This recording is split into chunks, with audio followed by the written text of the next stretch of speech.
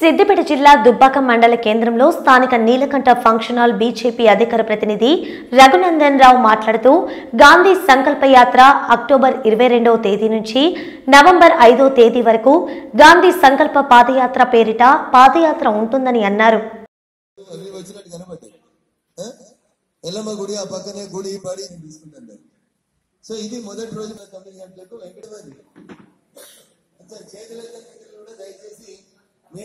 మీరు కూడా రావడానికి ప్రయత్నం చేయండి నా విజ్ఞప్తి దయచేసి.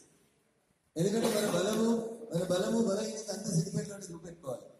మన ఎన్ని ఓట్లు వచ్చినాయి మనకు సిద్దిపేటలో? 33,000 పైచీల కోట్లు వచ్చినాయి. ఒక్కరోజు కూడా పూర్తిగా ప్రచారం చేయలేదు. మన పార్లమెంట్ జరుపుకుంటున్నటువంటి అన్న బీజేపీ గెలుస్తుంది అనే వాతావరణం వస్తుందా? మరి పోకపోతే మరి తప్పు అవుతుంది.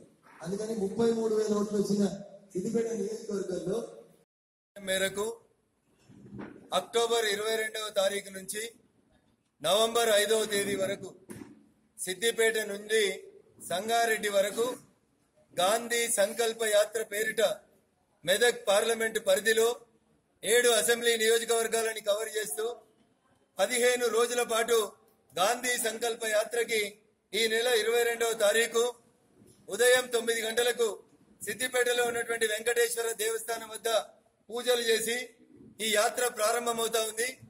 సిద్దిపేట, దుబ్బాక, మెదక్ 3 అసెంబ్లీ నియోజకవర్గాల తర్వాత దీపావళికి 3 రోజుల విరామం తీసుకొని తర్వాత 4 అసెంబ్లీ నియోజకవర్గాలకు సంబంధించినటువంటి ఈ పాదయాత్ర కొనసాగుతుంది.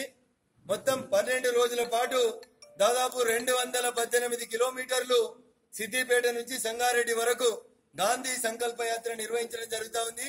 7 అసెంబ్లీ నియోజకవర్గాల్లో ఉన్నటువంటి అన్ని గ్రామాలకు సంబంధించిన నాయకులు, కార్యకర్తలు, శ్రేణులు దీనిలో పాల్గొని కాంగ్రెస్ పార్టీ గాంధీజీ పేరు మీద చేసినటువంటి మోసాలను ప్రజలకు వివరించడంతో పాటు గాంధీజీ కలలు కన్నటువంటి నవ భారత నిర్మాణం కోసం నరేంద్ర మోడీ గారి నాయకత్వంలో జరుగుతున్నటువంటి పనులని ఎక్కడికక్కడ ప్రజలు, నాయకులు, కార్యకర్తలకు వివరించాలనేటువంటి సదుద్దేశంతో ఈ గాంధీ సంకల్ప యాత్రను ప్రారంభించడం జరుగుతా ఉంది. దీన్ని దిగ్విజయం చేయాల్సిందిగా నాయకులు, కార్యకర్తలు, మిత్రులు, శ్రేయోభిలాషులందరికీ కూడా భారతీయ జనతా పార్టీ పక్షాన విజ్ఞప్తి చేస్తా ఉన్నాం.